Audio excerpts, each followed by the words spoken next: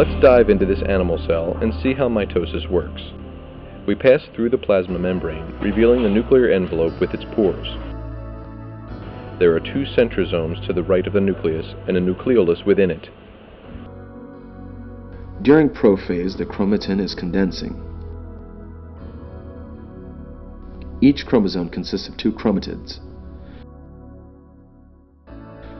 The nucleolus breaks down and the centrosomes move apart, building the spindle and the asters as they go.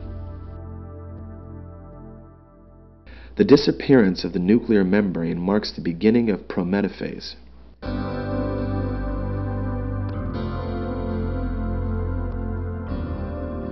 During prometaphase, the spindle invades the nuclear region.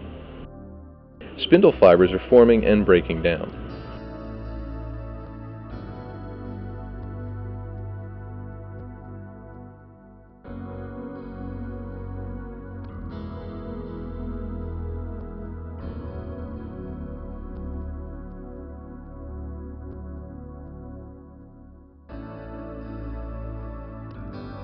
When kinetochores capture spindle fibers, they stabilize them by giving them something to pull against. The captured chromosomes are pulled to the equatorial plane, and the cell is in metaphase. As we move our camera, you can see the metaphase arrangement on the equatorial plane.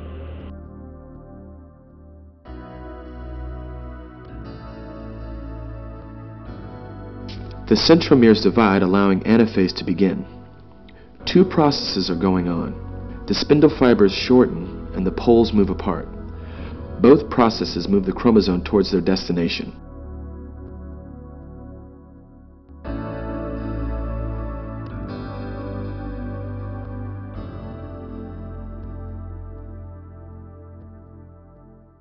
We back away to observe the events of telophase.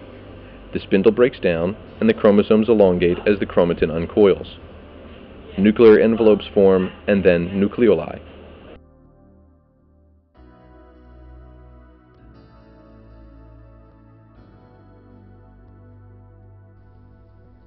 A contractile ring causes cytokinesis, leaving two daughter cells, each genetically identical to the parent cell.